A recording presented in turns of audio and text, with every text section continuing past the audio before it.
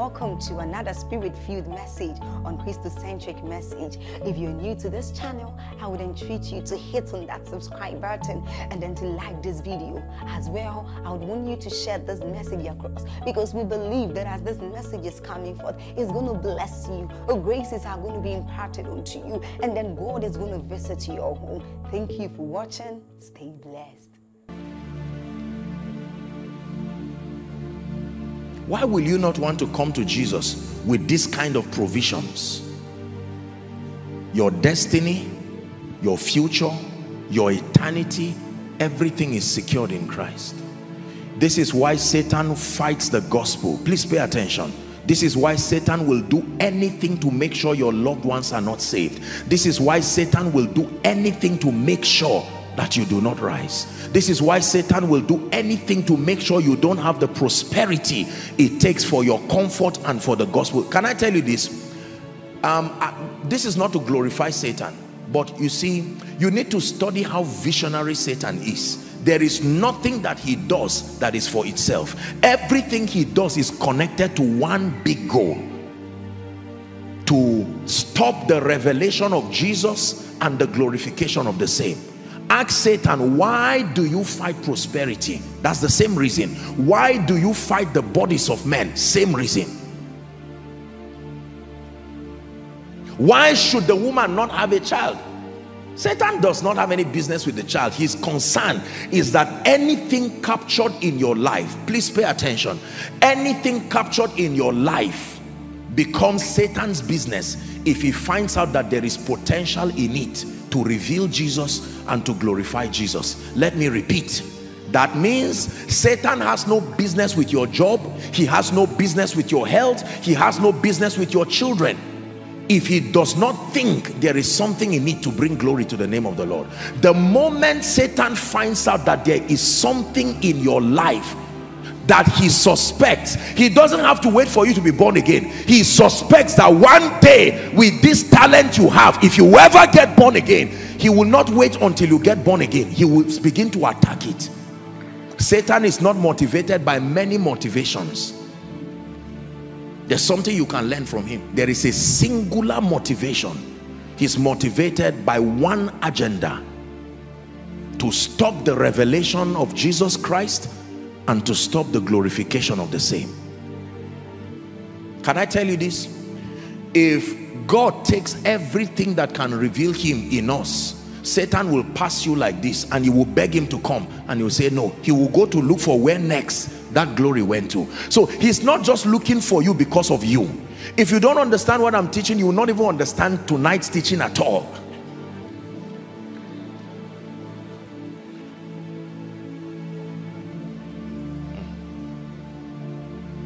Who have I offended that my life is like that? You will stop that kind of statement after a revelation like this. You see that now? Because listen, I'm not saying those who say that are bad, but that's why you came to church. The church is a place of enlightenment. The condition for an attack is that when Satan finds out that you were created in the image and the likeness of God, as a baby he pursued children. You are an adult. Satan pursued children who could not beg, they could not talk, they could only suck breast. He said, kill them, don't wait until they grow. Every child was created in the image of God. And I know that one day, if that prophet and apostle and everybody arises, we're in trouble. And now you have become an adult, you can use your will in partnership with the Holy Ghost. He will not let you go easily. But thanks be to God. But thanks be to God, which causes us always to triumph. There will be no need for all the arsenals that are given to the believer to make for victory experientially if there was no adversary who is determined to destroy us. The Bible says, John chapter 10 and verse 10, it says, the thief cometh not but for to steal, to kill. John 10:10, the thief cometh not but for. Do you know what this means? My goodness, do you know that I've not even started? Well, we're in church, God is speaking. If this is all I say, we'll close our Bible and discuss it next week. But I have to drum this thing because this is how to grow. Are you getting blessed? The thief cometh not. Just let's deal with those first 4 words. That means you have no business seeing the thief if there is nothing that is worth stealing, nothing that is worth killing, nothing that is worth destroying. You get the idea now? That means the thief is so selfish. If you ever see him, he comes to you as a verification that there is something in your life that is worth stealing, killing, and destroying. Every time you see Satan come around you, he has already confirmed to you that you are not ordinary. This is what the Bible is saying. Hear me. That means if without engaging the weapons of victory you are free from Satan, it means something is wrong with you. Your freedom should not come from any negotiation with him. Your freedom should come by superimposing dominion. That means if Satan sees you without engaging the weapons of victory, he should attack you. That is proof that you were created in the image of God. There are many people who are not facing any attack because they are cold, they are lazy, they are unserious. They have checked you and found out that you don't have any relevance as far as kingdom come is concerned. It's not because you are special, you are not praying, you are not fasting, you don't know the Lord, you are not serious, and yet you are not attacked. Don't be flattered. The devil has found that he's focusing on those who can come and save you before he comes to you.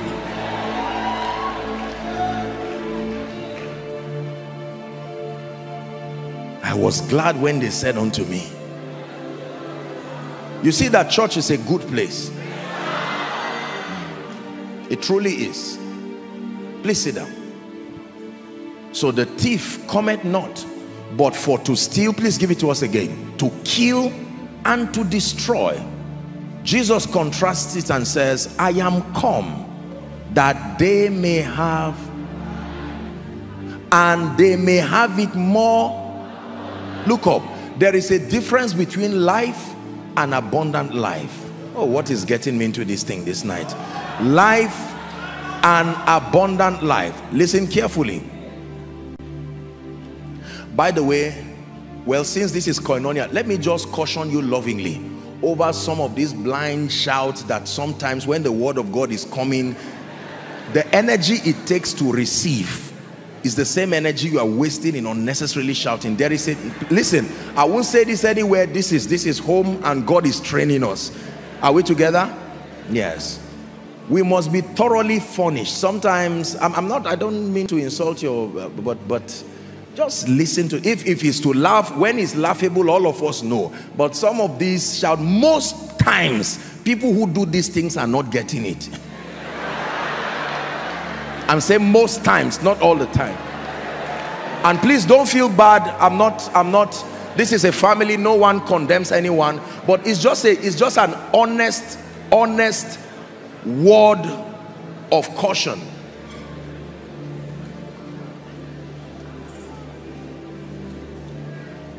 Hallelujah.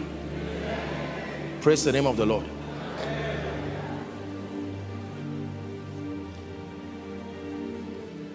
Am I saying well? Is that Her Majesty?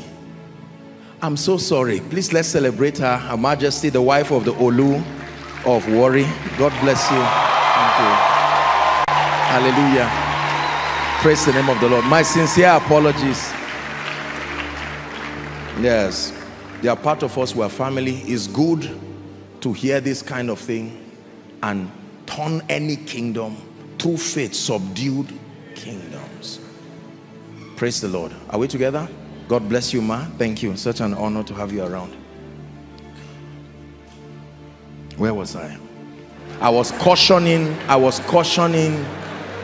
and calling for diligence as the word of God. Listen, two people acted this way in Jesus's days, Mary and Martha. Is it in your Bible?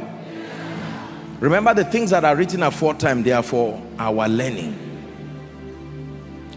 Martha was running around doing all kinds of things and she was not getting it. Mary sat quietly and was listening. Here's what Jesus said: Martha, Martha, you are worried and offended about so many things, but he says this one thing is needful, and this Mary has chosen, to sit down at the master's feet. Now please look up.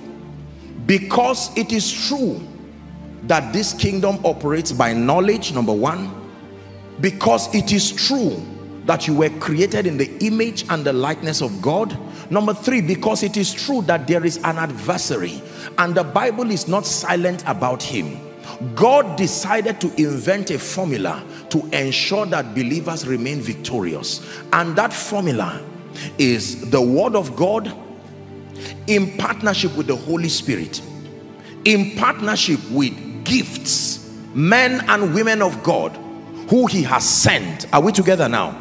Yes. That when God grants you access to a spiritual family, God grants you access to spiritual voices, God grants you access to scripture, he grants you access to the Holy Spirit, he has supplied to you the weapons of victory. The men and the women of God interpret scripture. They instruct you according to Jeremiah 3:15 in knowledge and in wisdom. That is their assignment, to feed you, to give you that spiritual nourishment. Are we together? So they give you understanding, they give you knowledge. The Word of God opens you up. The Holy Spirit comes to back you. Among the many things that the Holy Spirit does, he is the custodian and the administrator of the anointing. Everything that has to do with the anointing is in the office of the Holy Spirit. What is the assignment of the anointing? I have taught you here. The assignment of the anointing is to insist that the Word of God does not look like a lie.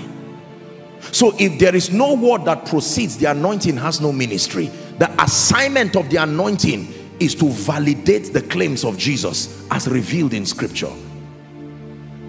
So when the Bible says God heals, now the anointing comes to prove that that statement is true. If God says I am able to lift men, you see why the anointing follows the word. This is the biblical strategy for administering the anointing. There must be a statement that you must put on ground first. Something the Bible says should be done. Then the anointing, you can beckon on the Holy Spirit now. Just dispensing the anointing without a scriptural basis, the devil will easily steal into that atmosphere and delve people into superstition and all kinds of extra biblical manifestations. And there are sincere and well-meaning people who are victims of this. Why? Because they were not methodically discipled. They were not methodically mentored. Hallelujah. So everything that we share week in, week out, are among other factors, spiritual arsenals that are equipping you. Why are they equipping you? So that number one, you have enlightenment, knowledge, but number two, so that you will know how to use these tools that have been given to produce results. Why are your results important? John chapter 15 and verse 8. John chapter 15 and verse 8. This is why you need results in your life. Herein is my Father glorified, that ye bear much fruit, so shall ye be my disciples. Why do you need results in your life? Matthew chapter 5 from verse 13. The Bible says you are the salt of the earth, it says. Is that true? The salt of the earth. That means you add value and you preserve your territory. You are salt. You need that result. It then says that you are the light of the world. The definition of darkness is the world without you. You are the light of the world. There are names that are exclusive to God alone. Man cannot claim that name. But when it has to do with light, both God and man are light. There are names that he freely shares with us. One of it is he is the Son of God. We are sons of God. One of it is his light. We are light. Are we blessed? Do you know why I believe the Holy Spirit just took me this route? Because everything that we teach in this house by God's grace must be seen with respect to all the things that are aforementioned. When you begin to teach believers mysteries in the kingdom that are not connected to a larger body of truth, this is where carnality comes in. For instance, if you begin to teach on things like maybe say wealth and prosperity, you begin to teach on things like career, destiny and the rest, teaching it in isolation to kingdom come, teaching it in isolation to the revelation of Jesus will only fuel the existing lust in many people. You see why some of these teachings seem to destroy, but when it is brought in perspective, then you see that Jesus is glorified, Jesus is revealed. Hallelujah. Can we teach tonight now? Father, open my eyes and let me see. Please lift your voice and pray. For the way of the Lord is the way of wisdom. I choose the way of the Lord. For the way of the Lord is the way of wisdom. I choose the way of the Lord. Hallelujah. Praise the name of the Lord. I felt very strongly stirred. By the way, our series on the various graces, there's one more left on love, but I suspended it because there is another series that you'll be part of. There is a grace that can cause men to love God and to love men. It is a grace that is at work in this house, and but we'll leave it and attach it to another series that is coming. Is that true? Tonight, very briefly, and then we'll pray, I'm teaching on the spiritual pathway to greatness. Please, I pray that you pay attention. This is a very powerful teaching that will be relevant both for you, your loved ones, and those who are connected to you. It is important that we learn the ways of God. The Bible says that in the last days, when the mountain of the Lord is lifted above every other mountain and every hill, it says nations will come and men will say, come, let us go to the mount of the Lord, the house of Jacob, and he will teach us his ways. The spiritual pathway to greatness. The Bible clearly tells us that everybody has a great destiny in Christ. Everyone born of God and everyone currently walking upon this earth right now has a great destiny in Christ. In Hebrews chapter 10 and verse 7, Hebrews chapter 10 and verse 7, Paul was speaking and he made a quotation that was referring to Jesus, but then by extension to his church and to believers in general. Then said I, lo, I come in the volume of the book, as it is written of me, to do thy will, O God. That means there is no such thing as happenstance or mistakes. That everybody who came has something connected to their lives and their destinies as far as God's predeterminate counsel is concerned. No one walking on the earth is useless. No one walking on the earth, regardless how you arrived here, provided you made it here, there is an allocation as far as destiny is concerned for you. If you're with me, say amen.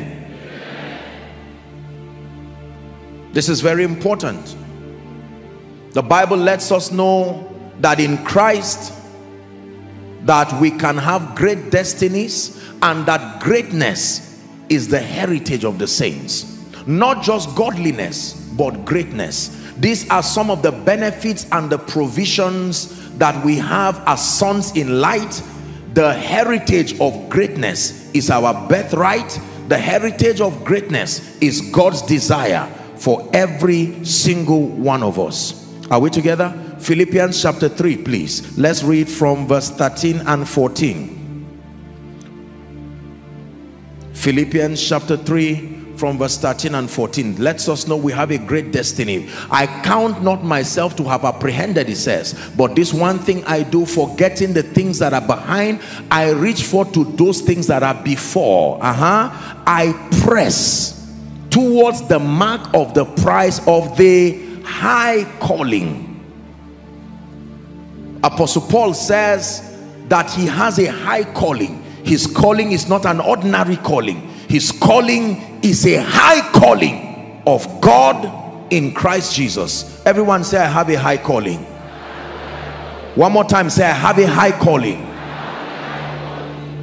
That means there is nothing ordinary about your life and my life as far as destiny is concerned. How about the heritage of greatness? Genesis chapter 26 and verse 13. Genesis chapter 26 and verse 13. It says, and the man waxed great, say amen, and went forward, say amen again, and grew until he became very great. A version says, and he began to be great. That means there was a day he was not. The man waxed great. He went forward.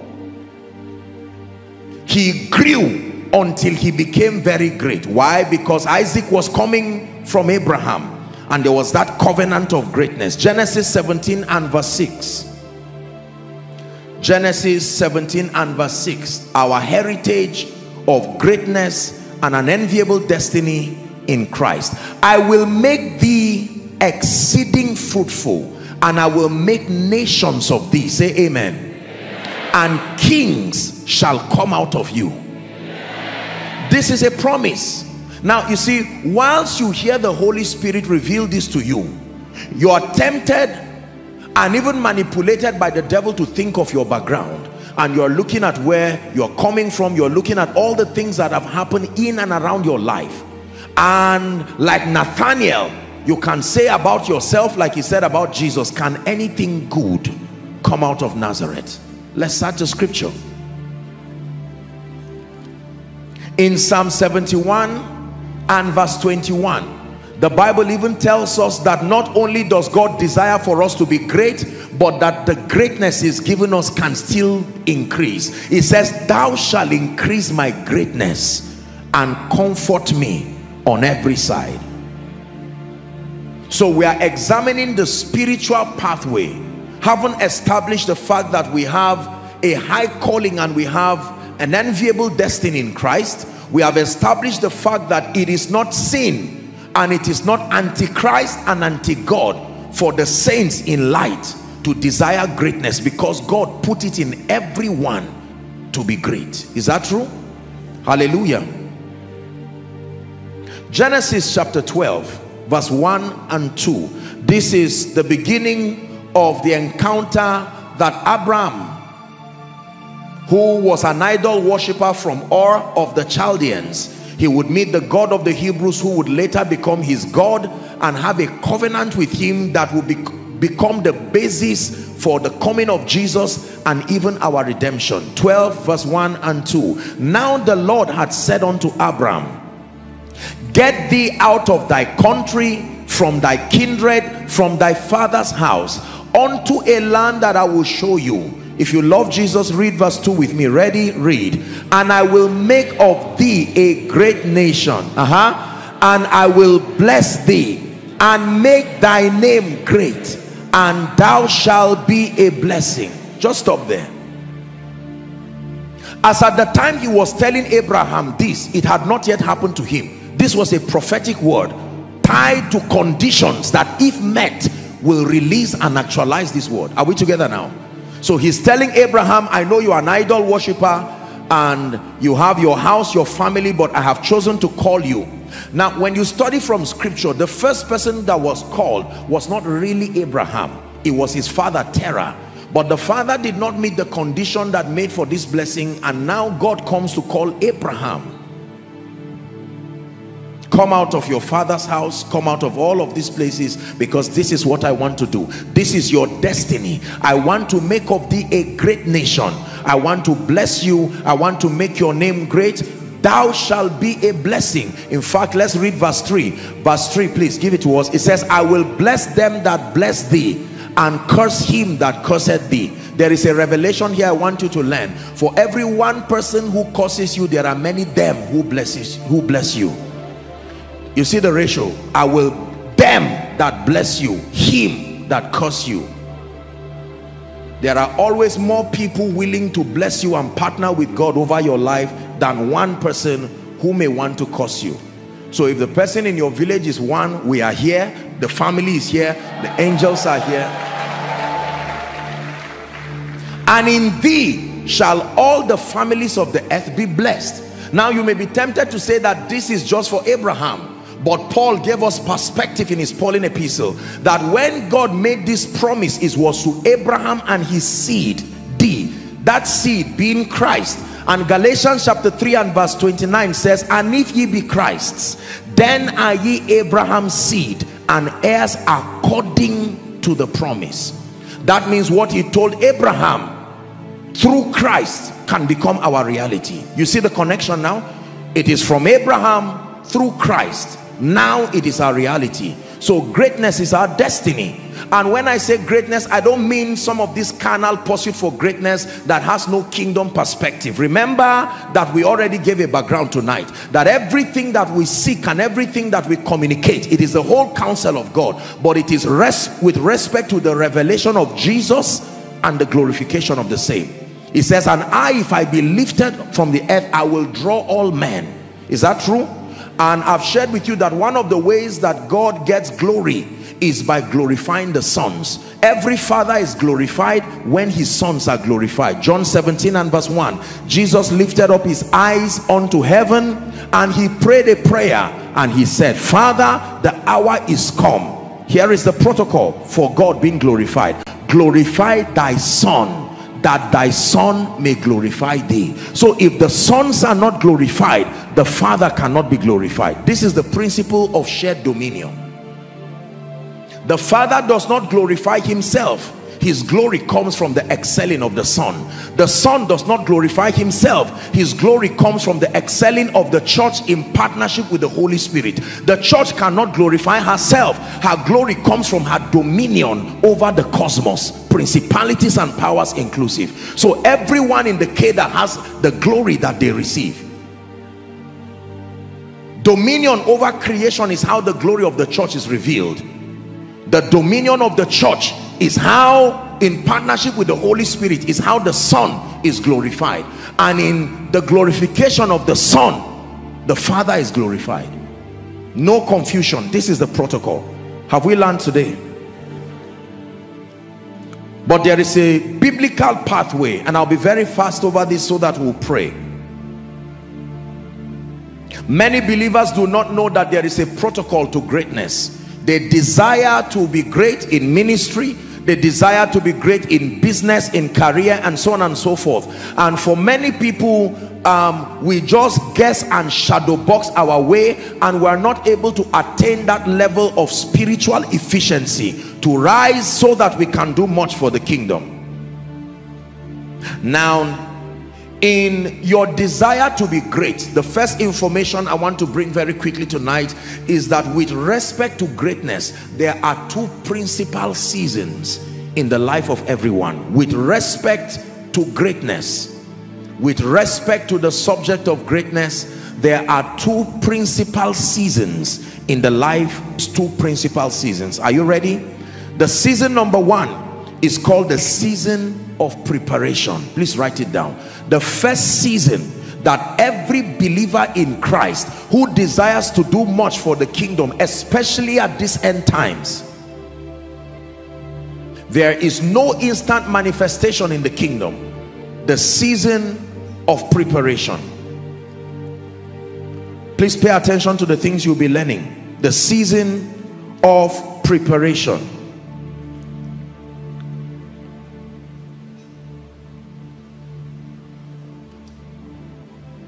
It is important for you to know that if you are not prepared for anything on the day of manifestation, you will fail.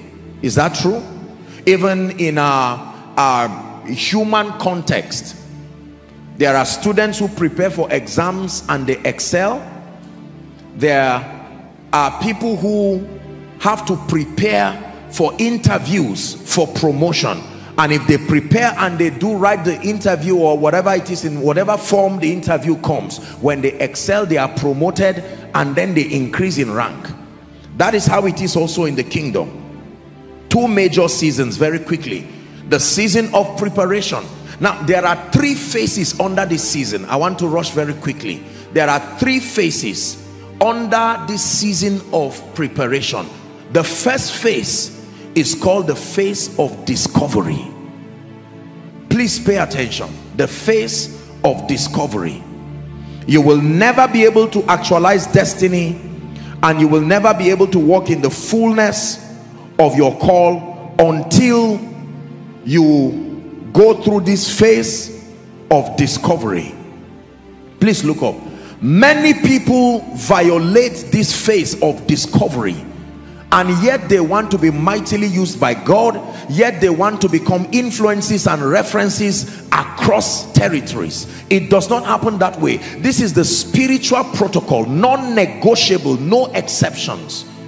The season of preparation. And the first phase in that season is the season of discovery. Are we still together? What do you discover? Number one, your first discovery in life, if you want to be great, is to discover God.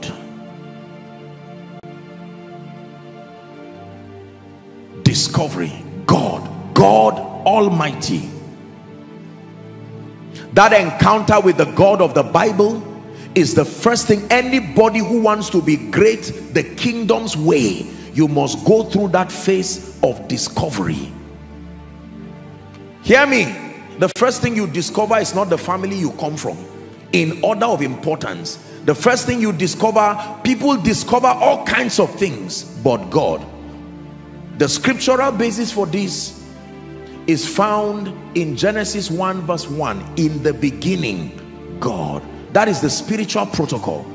Genesis 1 verse 1. In the beginning. The first four words recorded in the Bible. In the beginning of anything, you start with God. In the beginning of business, God. In the beginning of ministry, God. In the beginning of marriage and a home, God. In the beginning of parenting. When you violate that formula, you have compromised on greatness God's way. Now you can route greatness through some other formula and then face the consequences of the side effects that come with them. Are we learning now? In the beginning. Now most times people involve God, but he does not take that first place. We add him like you are putting salt in soup, and we just add him. Okay, God, so you don't harass me. Okay, you are here. No, the protocol is that he must be the author, otherwise he cannot be the finisher. If he's not the author, he will not be the finisher. Are we together now? Yes. In the beginning, God. So you discover God. We see this in the life of Moses. I wish I had time, but I want us to pray. But just write for reference. In Exodus chapter 3, from verse 1 to 15. Exodus chapter 3, the text for this is 1 to 15, but give us verse 13 for the sake of time. The Bible tells us about this Hebrew boy who was saved from death, and then he ran away from Egypt and was at the backside of the mountain, tending Jethro, his father-in-law's sheep, and then he's open to an encounter. Before he discovered any other thing, he discovered God, the God of the Hebrews. Moses said, behold, when I come to the children of Israel and shall say to them, the God of our fathers hath sent me to you, and they shall say unto me, what is his name? What shall I say unto them? Very good question. And God said unto Moses, Yahweh,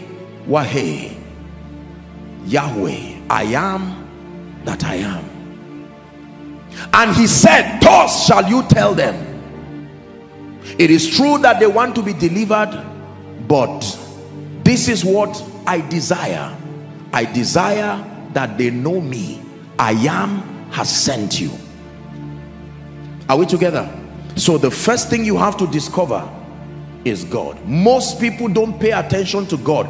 Can I tell you this?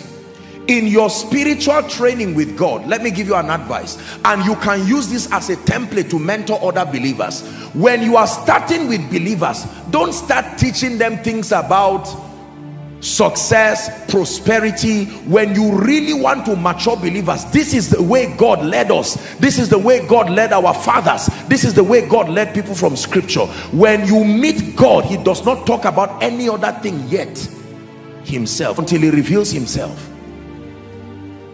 So when you are training believers, you must take dedicated time to expose them to God. Everything God, passion for God, fire for God. Then when that foundation of God is settled, you can now begin to delve into other subjects. If you compromise this, you're going to have people who are lopsided in their growth. The formula is in the beginning, God. The first thing you discover is God. Number two, for the sake of time, the second discovery is yourself. The second discovery is yourself. Now that you have discovered God, you can discover yourself. If you do not know who you are, Sinach taught us in our song that if you don't know who you are, there are many things you will not be able to walk in. You cannot walk in power, you cannot walk in miracles, you cannot live a life of favor. Why? You don't know who you are.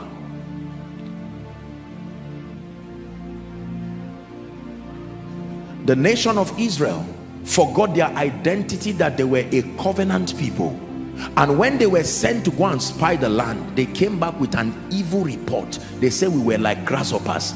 God didn't say it, Satan didn't say it, they said it to themselves. It's not like Satan said, repeat after me, you are grasshoppers, we are grasshoppers. No, no, by themselves, they call themselves grasshoppers.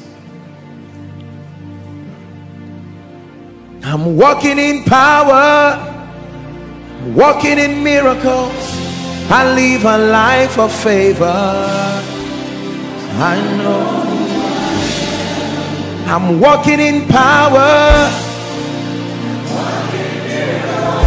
I live a life of favor.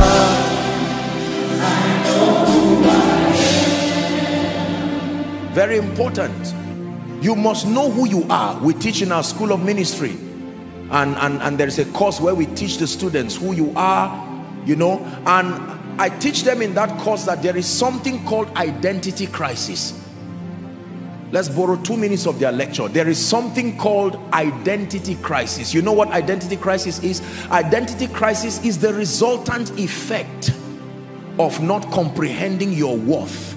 The moment you do not know who you are, the devil and men and this bedeviled world will paint a picture that you are not. There are many people today who are under needless pressure trying to be who and what they are not. It's not in the blueprint of their destiny. Because I taught you here, remember, I don't know what discussion we're having when I taught you that psychologically speaking, there are certain indices that measure fulfillment. Is that true? Yes. One of it is security. Another is variety. One of it is growth. Another is love and acceptance. There is a craving in the human nature for love and acceptance. And chances are that if you have not stayed with the word, are we together now? Yes. Like Bishop David Oyedepo will say, to find out your picture from scripture, to be able to find out this is what God has said concerning me, this is who I am, based on what scripture said, not based on what your mind has said, not based on what your background has said. Was it not Paul that said there is, as it were, many voices, and that none of them is without effect? Your background has a voice. Remember who you are, failures all through, and you hear that voice. Then unfortunately, and I know and I pray that it's changing, thank God for Christian schools. But if you are not fortunate to go to a school that calls upon the name of the Lord, now you hear another voice added to that negativity by teachers and all of that. They look at you and say you are dull, you are almost demonic, I don't know how you got here, I don't even know where you are going. And I can tell you, because you respect them, you will believe it. And then With every sense of respect and apology, parents have a major role in destroying the self-worth of children. By the time you begin to minister words, curses, and words that are not consistent with scripture, by the time an average child is 10-12 years, subliminally he has already received all kinds of suggestions about who he is. So now that they think they are weak, the devil will now begin to market templates that can make you belong. That's why people join occultic societies. That's why people join all kinds of things. They say they want to belong. When Satan came to Jesus, the first test was the test of identity. The first test, the very first test, was a test of identity. If you are truly the Son of God, turn these stones to bread. Jesus said, I don't need to prove to you. The voice already spoke that I am his beloved son. Man shall not live by bread alone, but every word. You heard the word. When he announced it, everything under heaven had it, including you. Don't ask me that question. You already know I'm the Son of God. So when life and friends and society, sadly, and the sociological context of our world now forces you to do things and be things to show you are great, you can tell them, no, I'm a civilized person, but I have limits. I know who I am. Don't just tell me to dress the way you want to show I am civil, to talk the way you want, to live the way you want. No, within the boundary of a civilized world, I will conform to that which is an advantage, but I know who I am based on scripture. I am the beloved of God. Behold what manner of love the Father has bestowed upon us, in that we are called the sons of God. There are many names that the Bible calls us: light, salt, ambassadors, kings, priests. Are we learning now? So you discover God, you discover yourself. The next thing that you discover under that stage of discovery is you discover your abilities, your giftings and your abilities. Please pay attention. Please pay attention. There is always a rod in your hand, oh dear Moses. That is the rod you will use to work signs and wonders. It is not only God you discover, it is not only yourself you discover. There is something God has given you. That is the rod you are going to use. Moses, be careful to not throw that rod. One day you will need it to part the Red Sea. One day to become the symbol of your leadership. Can I tell you this? Everyone here seated, looking at me, following online, and will be following by way of rebroadcast or whatever platform it comes through, can I tell you sincerely, there is something God has put within you that the world is desperately waiting for to receive. This is not just some motivational talk. This is truth based on scripture. Nobody came here empty. Everybody came here as an expression of the fullness of the life and the power of Jesus.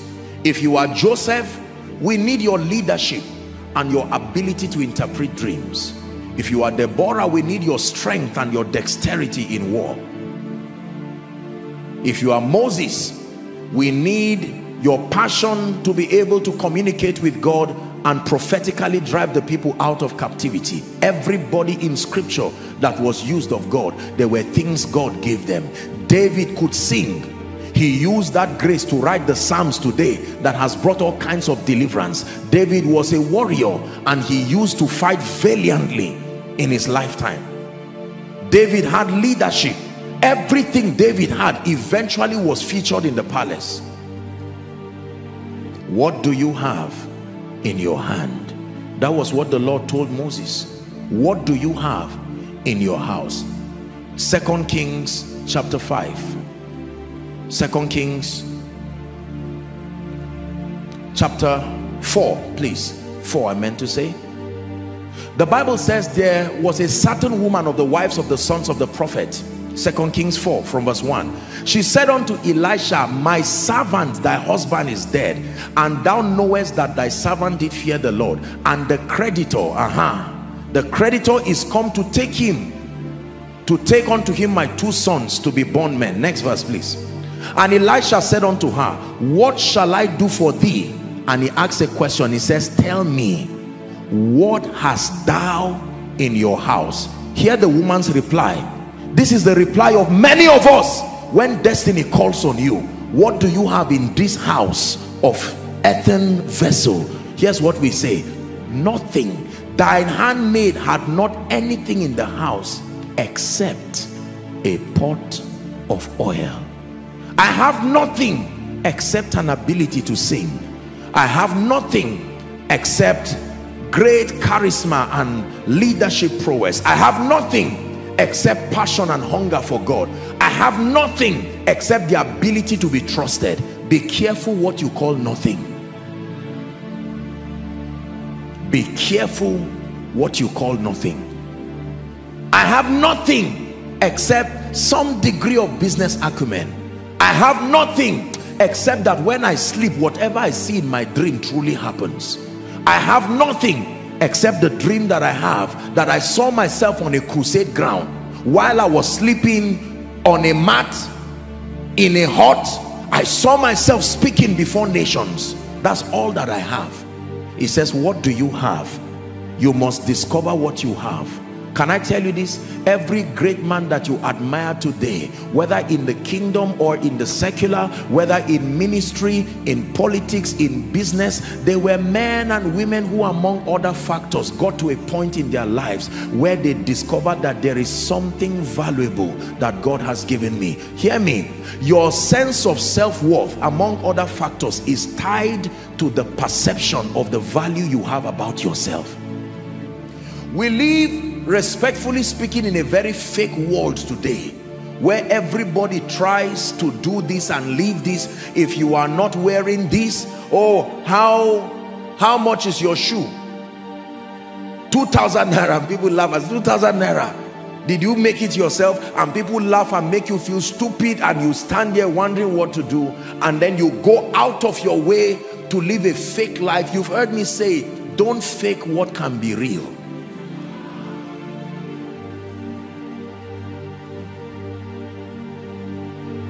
Your self-worth is never about any exterior thing around you. Thank God for the beauty, the glamour, the grace. That is wonderful.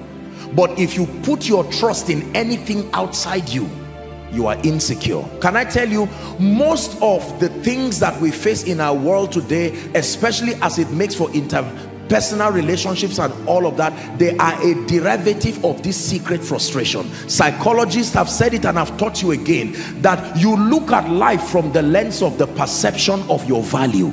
If you feel you are not valuable, you will interpret life from the lens of that frustration. If you are a happy man, the world is a happy place for you. If you are a sad person, the world is a sad place for you. If you are a godly person, in the midst of all the decadence that goes on, you can see God, you can see what He's doing. If you are someone who is a failure, you would look at life from the lens of your experience. What seest thou? It's a report card. Is God speaking to us tonight?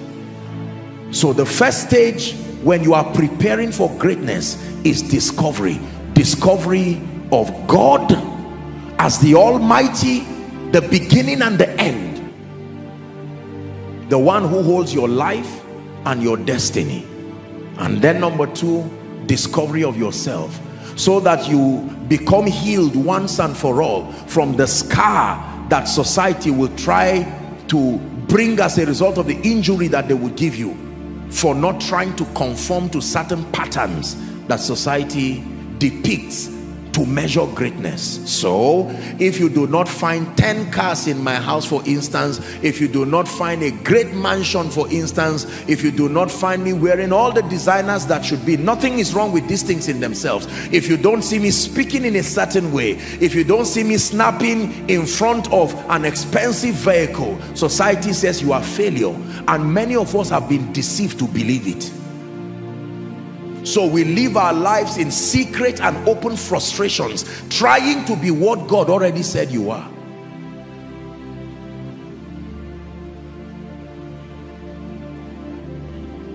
Are we blessed? And then the discovery of your potentials. I first heard this from the lips of my greatly revered mentor in life and in death, Dr. Miles Monroe, when I read his book on discovering your potentials, when he said, here's what he said, that the wealthiest place on earth is not the gold mines in sub-Saharan Africa around, it's not the oil mines in Nigeria and Iraq and all of that. He said the most expensive, the wealthiest place on earth, he called it the cemetery. Why? Because that is where books died that were not written. That's where dreams died that did not come to pass. And he said, little did he know that he would not live so long. He said his assignment was not just longevity alone. His focus was efficiency. That Jesus lived for 33.5 years and his impact till eternity will continue to be felt. And he gave his all, and truly he died empty. One of the last books he wrote before he went to be with the Lord is called Passing It On, the principle of transgenerational relevance and legacy. A man that cheated death indeed. Are we blessed? You must find what it is that you have in your hands. Can I tell you this? When the woman was saying nothing except a pot of oil, the pot was hearing her and the oil was hearing her. And here's what the oil was saying: you call me nothing? The same way your writing ability is saying, do you know you can write about revivals? Is it not Robert Liardon that wrote one book, God's Generals, that set fire today? Only God knows how many ministries have come from that book. All kinds of books, gifts. Billy Graham discovered that he had the ability to love the Lord and to communicate effectively, and he deployed that gift in his evangelical operation, and today arguably one of the greatest evangelists in modern history who has lived. What do you have in your hand? What do you have in your house? It is time to go back and stay with the Holy Spirit and take intentional inventory of everything that constitutes an advantage in your life, because everything God gave you that constitutes an advantage will be used for your destiny. Can I tell you this? Satan will usually flash to your face all the negative things around your life. Many of us do not see anything glorious about ourselves. You are poor, he will make sure you see that one. You don't speak well, he will make sure you see that one. You spend 15 years in the village, he will drum it to your ears. But the wonderful things God has made out of your life, he will not allow you see. In the name of Jesus, may you see clearly. Can I tell you this? Our fathers of faith in this nation, fathers of faith across Africa, every one of them got to a point where they had to deploy that gift that God gave them to be able to serve the purposes of God today. If you do not find that rod in your hand, you will be ashamed when you stand before Pharaoh, because there will be nothing that would demonstrate the glory of God. It was the rod God gave Moses that was used to prove the almightiness of God. If you neglect your gift, there will be nothing in your life to prove indeed that God is mighty over you. You must obtain grace from God. Seated here looking at me, following in all the overflows outside, from whatever nation, whatever TV station, there are people listening to me. You have dreams. God has planted things in your life. Can I tell you this? When it looks like certain individuals are superstars, the difference between a superstar and whatever is this discovery: nobody is intrinsically exceptional above any other person. No. Everybody born of a woman was once a baby in the hand of that woman. Even if you were born royalty, you were still a baby. Jesus, as the Son of God, did not automatically become Savior, even though he was the Word. He had to go through this system of discovery. At age 12, the Bible tells us that he was at the temple. What do you think he was doing at the temple? He was learning. Everybody say discovery. Pay attention to this teaching, because many of us are superstitiously hoping that destiny will just happen. We are superstitiously hoping that greatness will just happen. One day go better, we say, in this side of God's kingdom, and it is so wrong. Provided you don't do anything until that one day. More than admiring great people, more than commending people who have done exploits in the kingdom, whether in music, whether in career, in politics, don't just sit down and clap for people. Use their lives as an inspiration, that this man was once a baby in the hand of a woman. What is the difference between this man and me? Not in a competitive way, not in a way that communicates jealousy, but in a way that challenges you. Greatness is simply the world acknowledging you for serving them effectively with your gift. The feedback you receive from your world and your generation for effectively serving them with your gift is what we call greatness. It appears as honor, it appears as priority living, it appears as whatever it is. But the truth is that when you use this that God has given you, you discover it, you have begun your journey to greatness. Let me do a quick recap and we move forward. That there are two main phases when it has to do with manifesting greatness in the kingdom. The first season is called the season of preparation, and I'm now defining the activities that happen under that season. That season of preparation is broken into three phases. Phase one is discovery. You discover God, you discover you discover what he has given you. Say amen. The second thing that you do in the second phase under preparation is called development. The phase of development. Now that you have discovered God, now that you have discovered you, now that you have discovered what God has given you, look up please. Miles Monroe calls it, and the dictionary defines it as potential. Do you know what potential is? Potential is what a thing can become, but it's not. Potential. Potential means untapped resources, whether human, whether material, whether mental.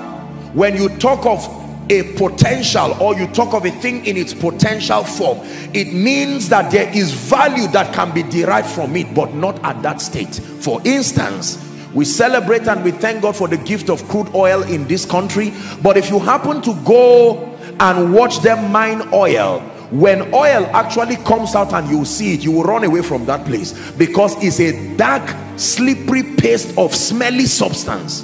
And yet that is what has powered the economy of many nations.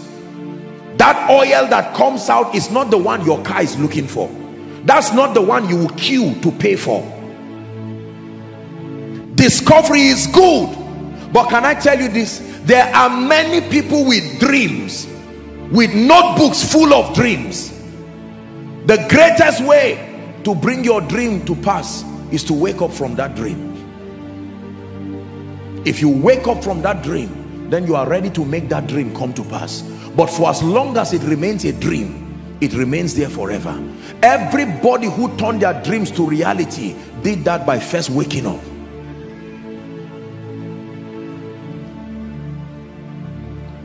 Please look at me.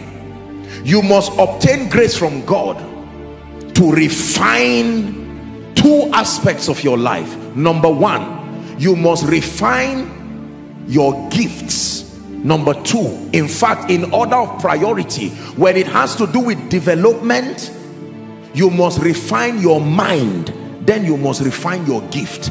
If you refine your gift alone, you will still be frustrated. There are two aspects that must be refined when it has to do with development. Number one is your mind. Number two, your potential. The mind is a very important component as far as excelling and greatness is concerned in this kingdom. Why? Because you see, the Bible tells us that how does it put it now? It says, let this mind be in you, which was also in Christ Jesus. There was a mindset and a belief system, Philippians 2:5, that Jesus had that made him great. It didn't just say, let this power be in you. It's not only the power that was in Jesus that you need, you also need the mind that was in Jesus. Without the mind that was in Jesus, the power that was on him will be useless in your life. You need both his mind and his power. Everybody say his mind. Many people want the power that was in Jesus, but you do not want his belief systems. Your belief system is a summation of your paradigms, your viewpoints, your perspectives. Can I tell you, we are made or destroyed by our belief systems. I have taught it here. There's no need going to share it again, but maybe just for 1 or 2 minutes, let me tell you this, that our mindsets are formed largely from, number one, culture, number two, our past experiences. Is that true? Number three, our failures. Number four, our association. Number five, our levels of exposure. All of these are factors that become the shapers of our belief systems. The average person in Nigeria and Africa, by the time you are age 10, by the time you are a teenager, you would have been exposed to too many activities that would have, respectfully speaking, dehumanized and demean your perception of yourself. Therefore, the Bible says, Romans chapter 12 and verse 1 and 2, I beseech thee, brethren, by the mercies of God, that ye present your bodies, it says, a living sacrifice, wholly acceptable unto God. He calls it your reasonable act of worship. Verse 2 says, be not conformed to this world, but be ye transformed. Say transform. What does it mean to transform? To evolve into superior versions of yourself. That's what it means to be transformed. To be transformed means to evolve into superior versions of yourself. Like a fly evolves from egg, larva, pupa, and then adult, you must obtain grace from God to evolve. You've heard me teach it, that your destiny is looking for you, but not this current version of you. The version of you that your destiny is looking for, you are yet to become it. The most important thing about success and greatness is not the achievements, is what you become or have to become to obtain it. What you have to become to be great is greater than the greatness itself. Are we blessed? Don't forget this. The most important component as far as your growing into greatness is concerned is not the greatness itself and the possibilities that surround that realm. Is the person you are forced to become until you attain that greatness. Becoming is greater than doing. You really become successful more from becoming than doing. But the people that do know their God, knowledge, they shall be strong. Becoming, then they shall do exploits. It is knowledge, transformation, and then action. Not knowledge and action. Knowledge, transformation is the reason why we do right things and get wrong results. Because you only do right things when you have become. Everybody say development. I'm challenging everyone under the sound of my voice, therefore, that we have to obtain grace from God. If we are truly serious about manifesting our kingdom destinies and rising unto greatness, we must obtain grace from God. Having discovered our giftings, we must begin an intentional, a radical and non-emotional project of transformation. When you contend for transformation emotionally, you will not go far. When you feel sleepy, when you are awake, when you feel angry, when you feel hungry, no, you must enter a covenant with yourself that come rain and come sunshine, every 24 hours that God gives me, will a major part of it will be invested in my transformation. How are you transformed? The Bible tells you, number one, through the renewing of your mind. How do you renew your mind? By supplying into your mental space superior information, superior word-based information, and then repeating them until they superimpose the negative thoughts that have surrounded your mind. Hearing the truth once is not enough. You must hear it again and again until it gains dominance over your mind. Then the Bible now says, out of the abundance of the heart, the mouth speaks. You can declare in prayer and then all of these other things. And then the Bible also says, for as he thinketh in his heart or mind, it says, so is he. It didn't say so he will become. You already are what you are thinking. Mental transformation is a miracle. Believers, especially people who are largely spiritual and passionate about God, because of that drive to encounter the Holy Spirit, the power, the anointing of the Holy Spirit, many times we who God has trusted with grace for the miraculous, for signs and wonders, we have fallen prey as far as emphasizing the importance of being mentally transformed, because we feel, what is the need for having an enlightened mind? After all, I have anointing. After all, I can pray. After all, I'm spiritual. It takes more than that as far as your excelling is concerned. Jesus did not just wait until he was 30. Even before we see him praying, we saw him in the temple learning.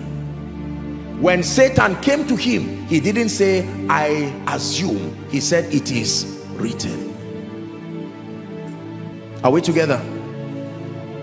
You must obtain grace from God to sit down. Dear Nigerians, especially the young population, let's sit down and learn. This passion to run around and have premature manifestation, sit down, sit down. We must obtain grace from God. But Apostle, I went to school. You know it's not enough.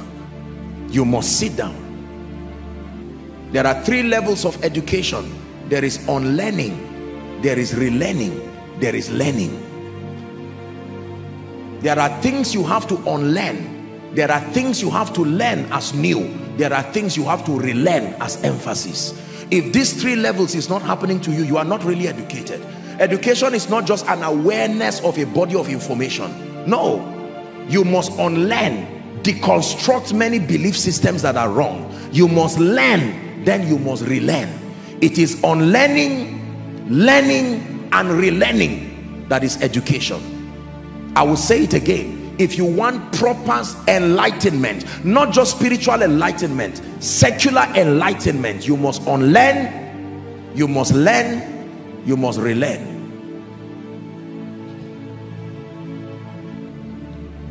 Develop your mind.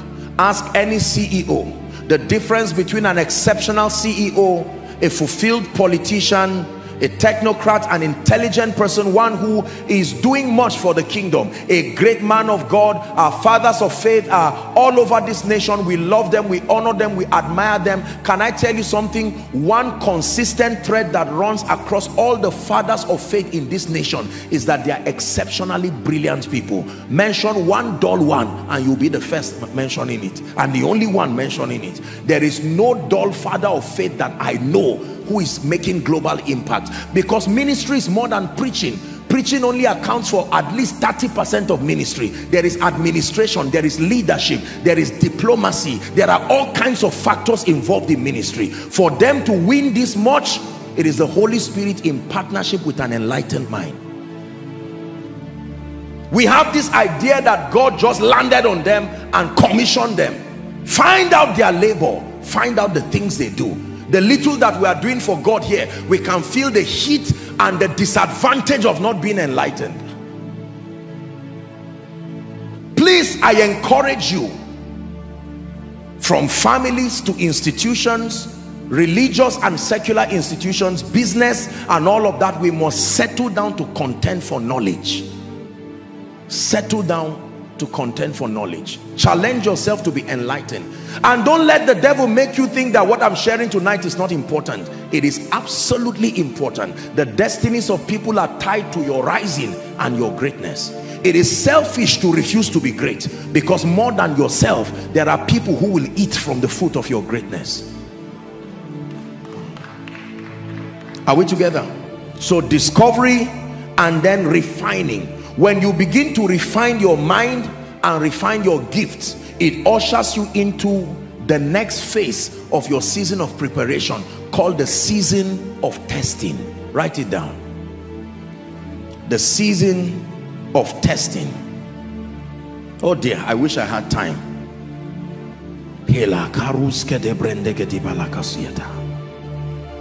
The season of testing. Can I tell you this? If it is God you are doing business with, before he commits to you destinies, before he commits to you anointings and graces, you must be tested. Genesis 22, please, from verse 1. We're still looking at the life of Abraham. And it came to pass after these things. Remember Genesis 12? Abraham has an encounter with God. He begins his journey. 10 chapters later, we see him stepping into the next phase. It came to pass after these things that God did what? Tempt. Some verses will say test Abraham. What was the test? Abraham, he said, behold, I am here. Next verse, please. He said, take now thy son, thy only son Isaac, whom thou lovest. Take note of only and lovest. Only son whom thou lovest. Get thee into a land of Moriah and offer him there for a burnt offering upon one of the mountains which I will tell you. Verse 3. Here's what the Bible says. And Abraham rose up early in the morning and saddled his ass and took 2 of his young men with him and Isaac his son, and clave the wood for the burnt offering, and rose up and went on to the place which God had told him. We'll continue later on. But look at this. Look at this. God tells Abraham, I want to make you a father of nations. I will bless them that bless you, curse him that curses you. In thee shall all the families be blessed. In other words, I'm going to make you the landlord of the earth. He willed the earth to Abraham. Are we together now? And then Abraham did not know that as he kept obeying God, transiting, he would get to a point where God will now say, now we are getting to the season where prophecy and destiny is about to be activated, but not without a test. The Bible does not leave us in the dark as to the fact that everything that was happening was a test. But Abraham did not know it was a test. Can I tell you this? This final phase of your preparation season is the hardest phase for most people. Ask any great man, they will tell you the season of test is a season where you have to obtain grace from God. The season of test will test you across 3 things. Number 1, it will test you across trust and integrity. You will be tested. You will be tested. You will be tested. Your capacity to be a person of integrity will be tested beyond measure. Number 2, the second test is the test of patience. The test of patience. I can tell you this, if it is God who is lifting you, he will stretch you from pillar to post. Man of God, let me tell you what he will do to you. As a great man on fire, God loving you, your pastor just looks at you and says, you are going to be the person opening the gate at the church. You look at the potential of your anointing, compare it to the miracle that just happened before you came, and say, pastor, sorry, I hope you know that 2 among these 10 testimonies came directly from me, and yet God says go and do it. Can I tell you this? The test of greatness achieves many things. Among them, it must humble you to your lowest, otherwise it's not God lifting you. Some of these insulting, derogatory experiences we go through, the man of God may not know God is using him to test you. Nobody knows that it's a test. It's only God. It's not like men know. If a man tries to test you, he's not God. It is at the end, looking from hindsight, you will know that it was not about Isaac. It was not about Abraham. It was about God saying, for me to commit this kind to you. This is where many people fail. They fail the test. Can I tell you this? The test of destiny will insult your pedigree. The test of destiny will turn you. Sometimes you look at yourself and say, I'm not a fool. Be careful. The moment it starts looking like God is just allowing things to fall your hand, like we call it, be careful. There are people today who would have become mighty men and women of God if they had submitted themselves to cleaning the chair. They say, no way, I can't be carrying this heavy prophetic grace, especially when you are serving and your superiors may not seem to be as gifted as you. Maybe someone is in that phase right now. Listen carefully. I've trained the leaders in this ministry to understand that anything at all God gives you, do it with all your heart. You do not know what season you are stepping into. Are we together? Go and ask many great men. Do you know what Stephen was doing before he became that mighty man? Stephen was part of those who were serving tables. There are many great men today who started by scrubbing the floors of their CEOs, and while they were scrubbing the floors, they will hear discussions happening and they were gleaning all kinds of things. While their contemporaries were saying, I'm too big, they were saying, no, I love the Lord. Father, it's a privilege for me to do what I'm doing. The moment you are too big to be tested, you are also too big to be great, or too small to be great.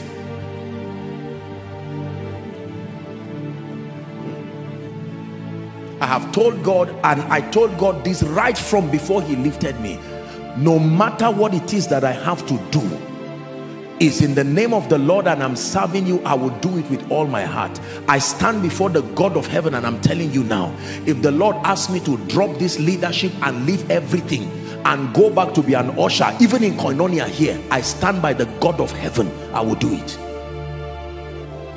I know you would think I'm not all right, but I will do it. It's better to be wrong with God. Let me tell you how you know that the door of greatness is already closing in you. The moment what you were doing before, you now become too big to do it. Check yourself. Go for a retreat quickly.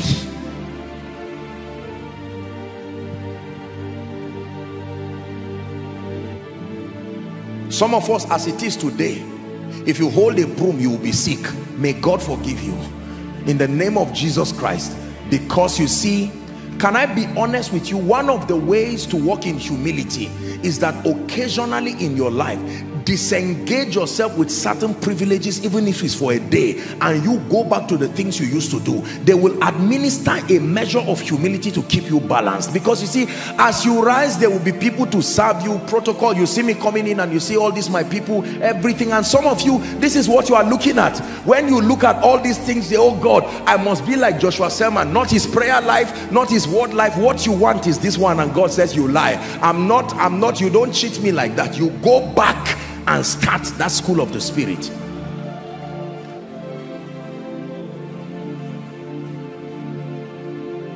The season of testing. This is the season where it will look like God is not even answering your prayer. I've taught you here. As a man of God, you can pray for somebody. He will go for the crusades and be raising people from wheelchairs, and they bring somebody who is suffering from constipation. You will almost lay all your hands on the person and nothing happens, and the person says, I'm disappointed. I was told so much about you. I thought. And you say, me? And God says, keep quiet. Tell him, God bless you. You say, God bless you. And he leaves and you feel stupid. At a point you say, God, what is the name of all these things? God will send you to go and preach somewhere. As soon as you finish, you will be waiting, thinking an honorarium is coming. They will just carry maybe orange or banana, hold it in a leather and say, sir, may the Lord who called you honor you and bless you. Listen, listen, listen. And you are standing there and wondering, okay, a 3 days conference, and God says, accept it quickly and go. He's winning you of the lust for things. Tests. Most of us miss these seasons because we have an idea that the moment you are gifted, the next thing after being gifted is celebration. You lie. Not in God's economy. There will be a season of test. This is where many people abort destiny and abort greatness. They are too big to serve. They are too big to pray. They are too big to do whatever it is that they do. Believe what I'm telling you. For many years in my life, I wanted to buy a car, but God prohibited me. This is true. And at a point I said, what is all this one now? A car that will help me is still this gospel thing. The making of the great is painful. You are not the only one. Apostle, you don't know what is happening to me. You think so? How do you think everybody who got here got here? It looks, you see, that season makes it painful and you think it's only you.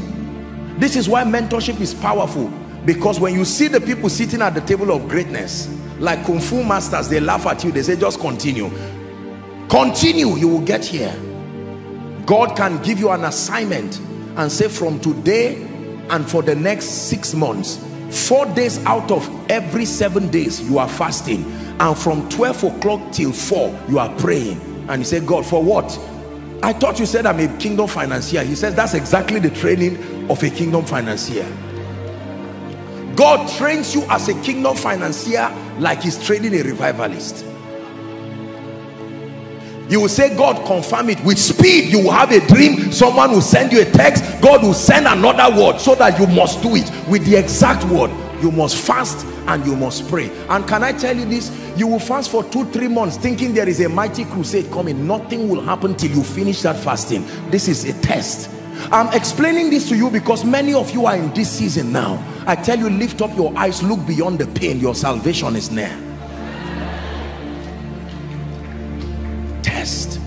Apostle, God is calling me to be a kingdom billionaire. He will not ask you to open an account. He will ask you to empty everything in your account. Only God knows how many times. That is the test. I know you will cast that voice. You say, no, God doesn't work like that. I am telling you, he works like that. There is a way that God works like that. There are demons, yes, but there is a way that God works. You must give everything. I've taught you that the price for all of God is all of you. God will wait until they pay you arrears for 1 year. He will not wait until they give you a seed. It's easy when they dash you money, but God will wait until they pay you your arrears. And you say, take that Isaac, go to a mountain. He can even say you should sow it to someone you don't like, a ministry you don't like. Yours is to obey.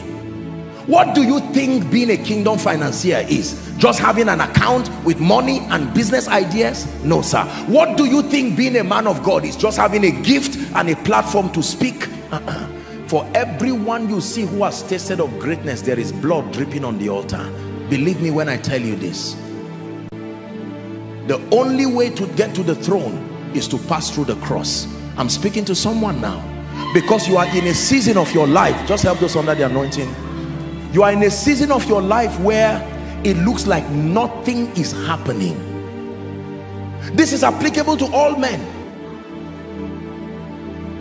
Apostle, when I sleep, I see a vision of a church, and God is saying I will be a great man serving the purposes of God, but I don't know what is happening. Why is it that nothing seems to be moving in my life? Fear not, God is working with you. Let me tell you this. If you never get to a point in your life where you don't even know the name of what you are doing, it's not God who is training you. You get to a point in your life where you say, God, what are we doing? Just tell me the name of what we are doing.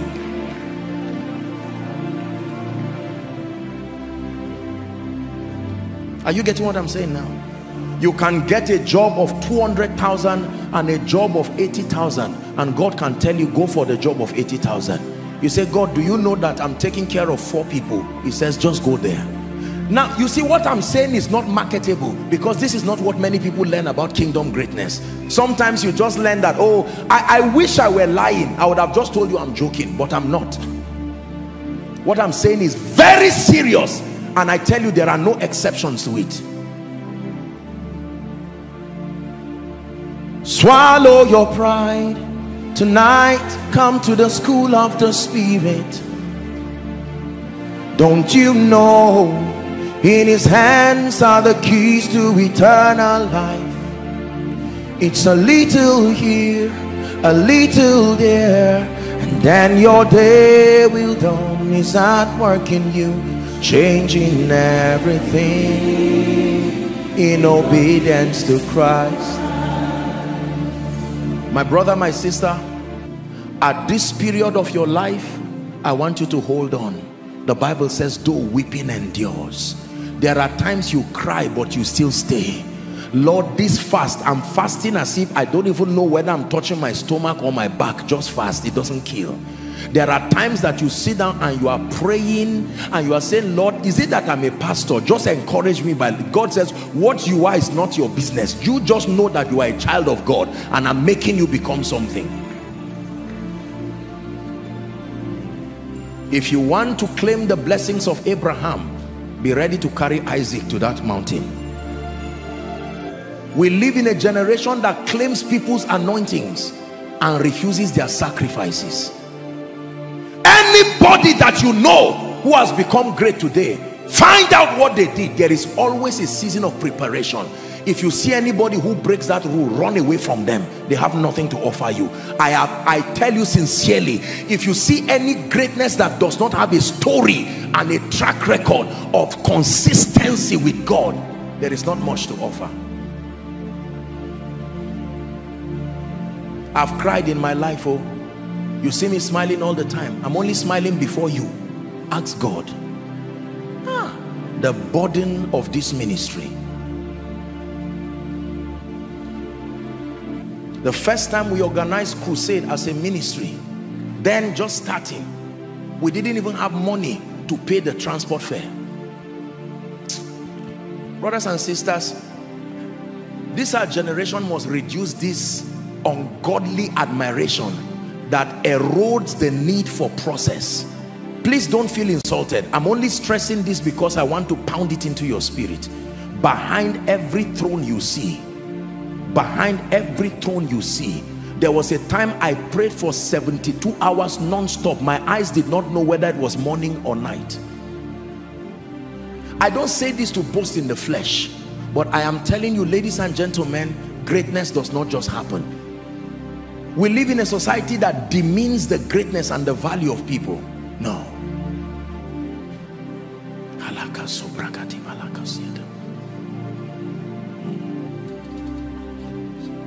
I've had the honor and the privilege of knowing and being with a few of the fathers of faith in this nation. I tell you, sometimes when you look at them, you can almost see in the spirit blood just dripping like rain on the ground. Their entire lives have become a drink offering. Even business people, before you admire people, you want to stretch your hands to the sick and they are healed. You want to tell someone stand up from a wheelchair and he stands. You want to open a church or an assembly and God honors you with people. Please let me tell you this, it is more than just claiming. There is a school of the spirit. There is a cup you must drink of and a baptism you must be baptized with. They came to Jesus and said, can you grant that when you are exalted we will sit at your left and right? He said the space is available, but here is the condition. Can you drink of my cup and be baptized? Listen, Moses was a man who had been trained by the Holy Spirit. Do you know Moses was a stammerer? And yet look at the kind of heavy anointing he was carrying. And he was quiet. He didn't prophesy. When the anointing on him came on 70 elders, not children, a part of it, none of them could stand and control it. Yet that's what one man was carrying, and he was quiet. Training gives you stability. It gives you stamina. When you are in the school of the spirit, especially say as a minister, he will teach you to know when to speak. He will teach you to know when to be quiet. It's not everything that offends you. You say, people are offending me in this church. You've not gone through the school of the spirit. When you go through, he teaches you stability. Why do they do trainings for people before they promote them, even in organizations? Am I right on that? That before you promote people, they call them and they have specialized trainings. Question, what do they teach them there that they've not taught them before? You are taking a director or something to become an AGM, and sometimes they even go for retreats. Our politicians in this nation go for retreats. What are they saying there? The testing process is very difficult. God will test everything he will be using you to do. One day you will pray and it will look like the prayer is not answered, and God will watch you. After you have preached and said, there is nothing my God cannot do, you will feel as if his headache, whether it's from the back of your head or the front, you may not be able to explain. And like Paul, you will lay your hands. I'm sorry, I'm not giving us a lot of scriptural references. I'm hurrying up. I besought him thrice that this thorn be taken away from me. And he says, my grace is sufficient for you, for my strength is made perfect in your weakness. How do you help the poor? When you never become like that. There is a man of God that God gave an assignment for 1 or 2 years, that he should leave all his money and everything and go and live somewhere in this nation. And he went and lived. You would think he does not have anything. It was the sacrifice. In the course of that journey, he received a burden for that land, such a powerful evangelical burden, and it changed his life. Uneasy lies the head that wears the crown. Your season of preparation, discovery, development and refining, and then the season of testing. My prayer for you is that you will not give up during your season of test. Man of God, hear me. Everything God told you, he will still do. That man of God, that woman of God you are, you don't look like it. The Bible says it does not yet appear. Just stay with God. Just stay with God. Dear CEO, it's true that God called you. You put your hands in your pocket. The only thing you touch is the end of your pocket. Don't worry. It is true you are a kingdom financier. It will not come the way you think it will happen. You are still in the school of the Spirit. Can I tell you this? Don't be ashamed of your tears. Cry but stay. Whatsoever he tells you to do, do it. Let's hurry up so we can pray.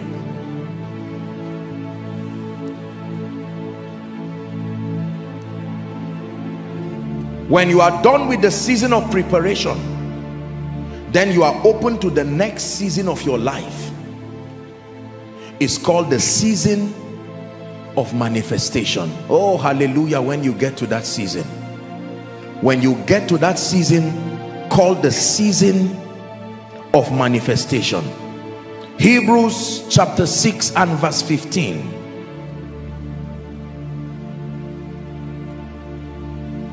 Hebrews chapter 6 and verse 15. Please read with me, everyone. 1, 2, read. And so, after he had what? He obtained the promise. One more time, everyone, please. And so, continuation to the story. After he had patiently endured. Endured what? The mockery. Endured what? The shame. Endured what? The pain. Endured what? The ridicule. Ask Noah, when he was building the ark, there were people who were laughing and saying, this man, only God knows what you had. For 120 years he was building that ark. But a season would come called a season of manifestation. If you cannot patiently endure, there is no promise. And so after he had patiently endured, he obtained the promise. Your season of appearing is when God opens the curtain of your destiny and you are ready to stand on the stage of life. Can I tell you, the season of appearing happens so fast it will surprise you. There has never been a slow. There are phases to it. There are 3 phases to your season of appearing, but it can happen instantly. Look at Joseph. Joseph is in the prison, not knowing that by the next day, by that same time, he would be the prime minister.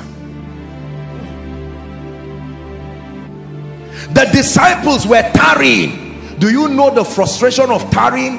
120 people just waiting. I'm sure somebody will say, what is so special about the Holy Ghost that he has not come? And they say, keep quiet, don't offend the Lord, just do what he asks you to do. Listen to what I'm telling you. Can I tell you this? There is a mysterious way God designed the season of appearing. It has indicators, but you will never know the exact moment. You just keep being faithful. You don't know that by the next day you are going to get a job. By the next day, the business proposal that you have written, you may never know, oh Saul, that you are one day left to meet Samuel. When Saul left his father's house, at a point they were tired. They said, let's go back. He said, no, we can't go back. We have come too far. The same energy it takes to go back is the same energy it takes to continue. Let's finish up. There is a seer. And as soon as they went by the gates, they met this mysterious man called Samuel. Samuel laughed. He said, go up, I will come and tell you what is in your heart. You will get up one morning thinking it will be like any other day, and God will position someone. You do not know that you have just wrapped up your season of training. I can tell you this. How do you know your season of training has come to an end? God himself defines the moment for you. But I tell you this, for everyone who ended seasons, a man was there to lift his hands. If you are Joseph, Pharaoh is there. If you are Saul, Samuel is there. For as long as you have not seen your Samuel, keep moving. For as long as you have not seen Pharaoh, Joseph, keep interpreting the dreams for free. A day will come, you will interpret it and it will not be for free again. But qualify. Do it for the wine presser for free. Do it for the baker for free. Let the wine presser forget you for 2 years. It's still a test, because one night Pharaoh will send for you, and on that day you will not interpret for free again. Why will Joseph interpret a dream for free? Interpret this for free, and even beg the man and say, please, if you get to Pharaoh, tell him I am innocent. And he forgot. But when the moment was come, every night Jesus kept teaching them and telling them the promise of the Spirit is coming. They waited and waited and waited for 50 days after he ascended. But the Bible says now, Acts chapter 2 and verse 1, we're praying now. When the day of Pentecost was fully come, it says they were gathered with one accord. Verse 2, please read with me the first 2 words. 1, 2, read. One more time. One more time. This is how the season of appearance happens.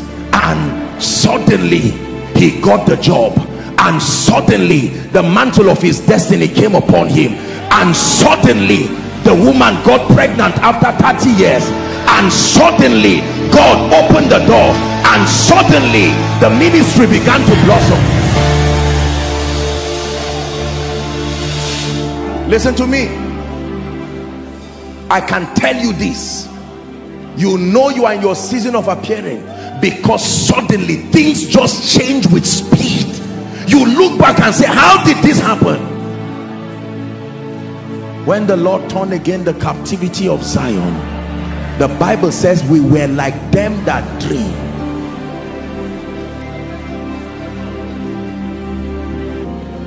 When the Lord began to open doors of ministry for me, when the Lord began to show me his mercy on that wise, it came with such level of speed.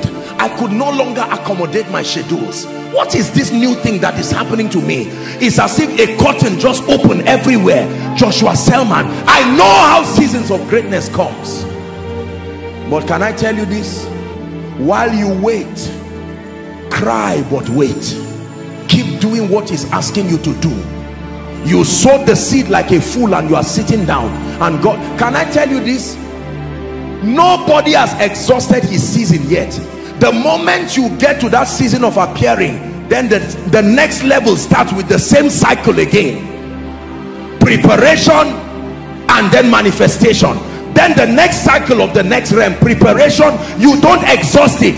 Look at our father in the Lord, Bishop David Oyedepo, when he was building the faith tabernacle. Oh, did he know another one was coming?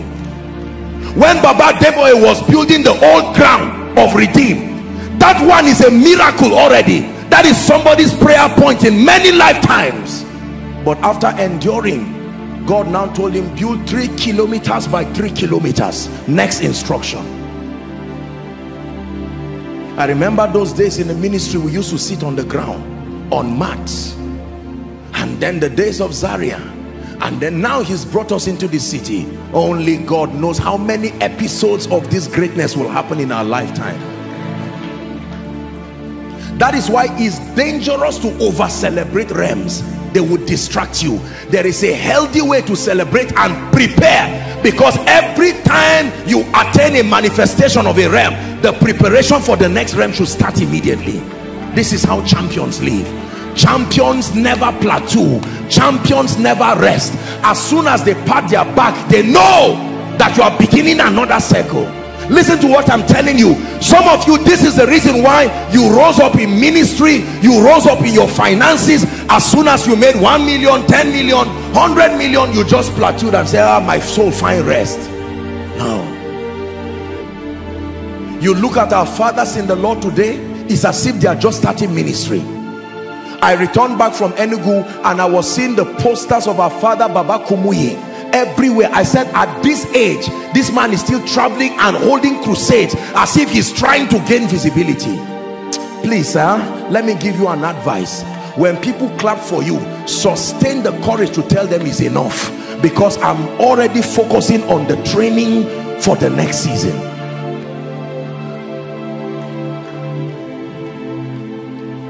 Let me wrap up. We're going to pray. Give us Mark chapter 4 from verse 26. Let me show you the 3 levels of stepping into your season of appearing. Mark chapter 4 from verse 26. Please look up, everybody. Never forget this spiritual formula. We're about to pray. And he said, so is the kingdom of God as if a man should cast seed where? Into the ground. 27. And should sleep and rise up night and day, and the seed should spring and grow up, he knoweth not. Is it in your Bible there? Now here is the progression. For the earth bringeth forth fruit of herself. Now when it has to do with bringing forth fruit, 3 levels. First, the blade, then the ear, after that the full-blown corn in the air. When you begin to step into seasons of greatness, everything will not happen at once. There are levels. First, the ear. You will begin to see God honor you. There are politicians today, for instance, who started as local government chairman. When they won, they celebrated, and God told them, be careful, don't stop here, there is still another height. And then maybe they went to State House of Assembly and so on and so forth, and many are still on their way transiting. There are business people. I remember, for some of you here, you will sit down and tell yourself, I just made 1 million, and 1 million will look like forever for you. You are happy coming from your background. This is a miracle. And God says, celebrate, but a day will come, you will be feeding nations. A day will come, you will sign $1 million, $2 million and give nations, and they will ask you, how did it feel the first day? You say, I still can't remember. It was Pastor Nathaniel Bassi, dear friend and brother, who was sharing about the things that were happening to him, that a time came in this nation when he was under his late pastor. Nobody knew anything about him. There are footballers who suffered as if God did not call them. Every club side pushed them away, and they kept enduring. And when their season came, just one person looked at them and said, come, and that was it. They never returned again. We are going to pray. Let me share with you a story. Many years ago, I went to a place called Premier Hotel in Ibadan. When I went there, it was night, and I didn't even have the money to pay for any place for accommodation.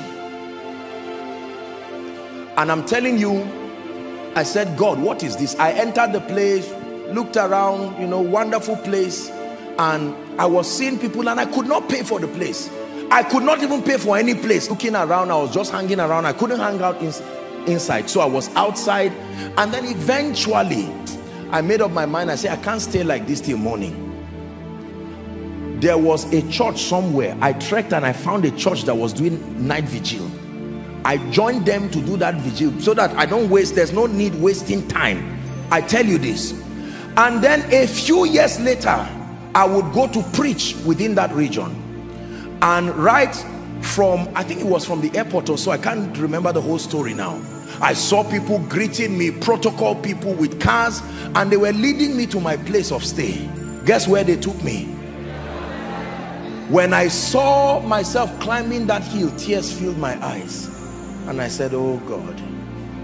Only a fool says there is no God. When they dropped me there, they took me to their highest suite, and I was there. I usually travel with my people, and they were outside, they were swimming. There was a program in the evening, you know, but these guys were swimming, playing table tennis, and I was watching them from that place. I said, it's not your fault, my dear people.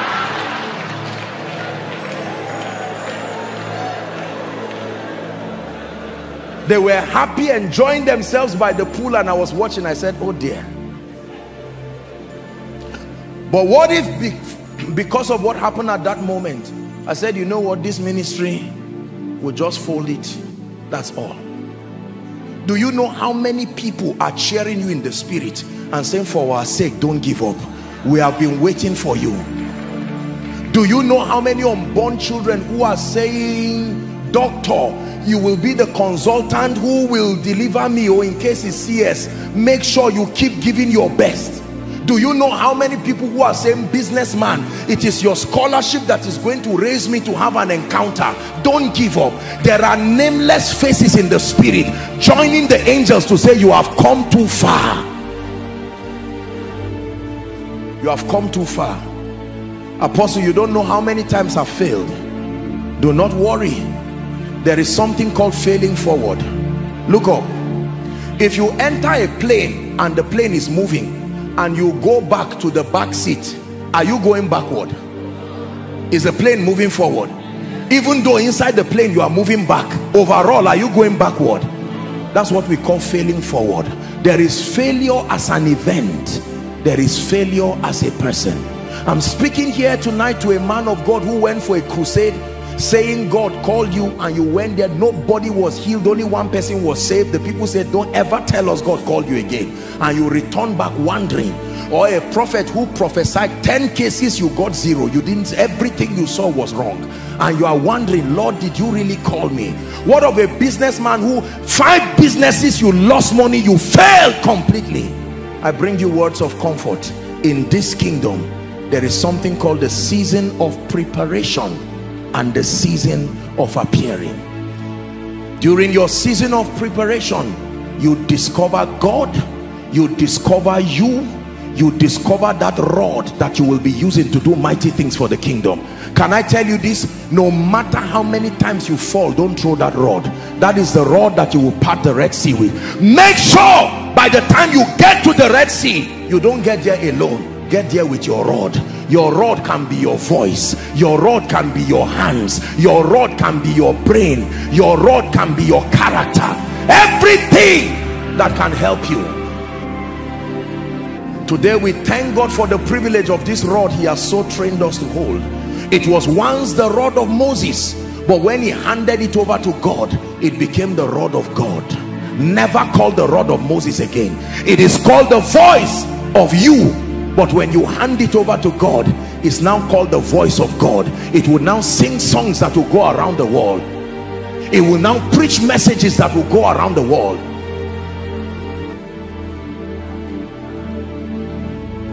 Be careful when you laugh at people who are in their seasons of training. You may be laughing at your destiny helper and bury your head in shame forever. There are people who laughed at young people thinking they will never rise. There are people who laughed at business people. Can I tell you this? Sometimes God allows people to witness your failure so that they will be the defenders of your greatness. They will say, no, I saw this man of God. I knew when he held a crusade that nobody was there. I saw this business person. My mother even gave him 20 naira. Don't be ashamed of your season of tears. The scar on your hand today, you've heard me say it, what you are ashamed of today will become your symbol of honor tomorrow. Are you ready to pray? Let's stop here tonight. Please rise up on your feet. Please, no moving around. Lend me 2 or 3 minutes. We are going to pray. We are going to pray. We are going to pray. You're going to lift up your voice in the next 2 or 3 minutes, and you're going to cry before the God of heaven.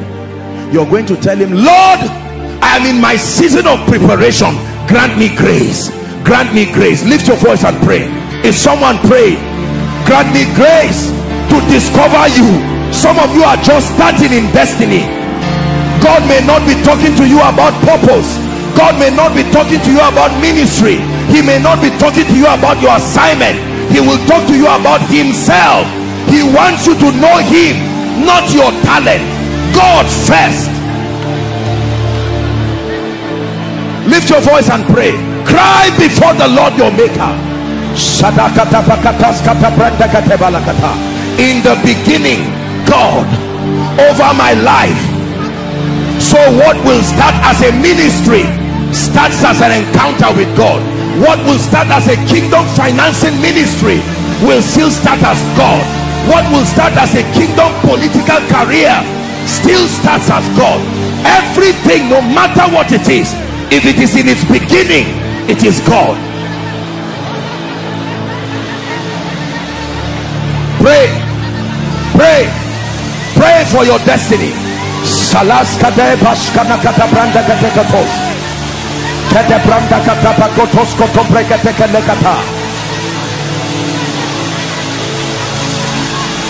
The phase of development. Lord, grant me the discipline, grant me the diligence. May I not pamper myself, may I not pamper my destiny. Let pain not be a distraction. Let pain not constitute a limitation. Grant me the grace to endure like a faithful soldier, building my mind, building my gifts, building my mind, building my value, building my mind, building my value. Is someone praying?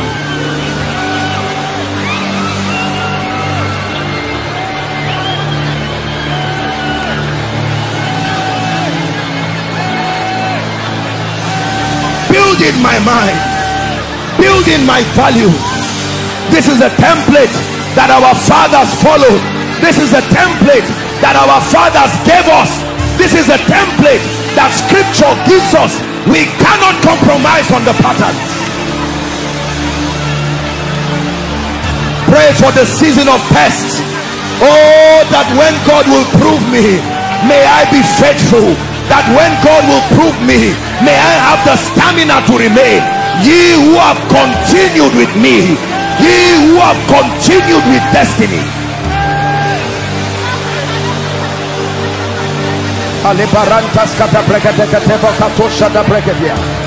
I will finish my season of training with honor, with nobility, with honor, with nobility, with honor, with nobility, with honor, with nobility, with honor, with nobility. Hallelujah. Hear me. Now you are going to pray for sensitivity, so that you will not be missing on the day the grace for appearance comes. May it find you where God asks you to stay. Listen, the devil can cheat you through offense. The devil can cheat you through impatience. The devil can cheat you through the manipulation of demonic spirits to not be where the grace for your season of appearance will find you. I'd like you to pray and cry for grace, sensitivity, oh God, to be where my lifting will meet me. Is someone praying?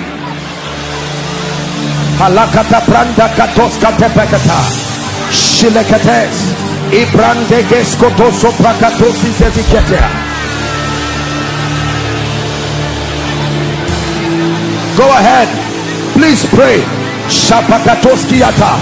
This is the spiritual strategy for greatness. This is the spiritual strategy in this kingdom. There is no magic about how we rise. This is the protocol. Non-emotional, non-negotiable, non-emotional, non-negotiable.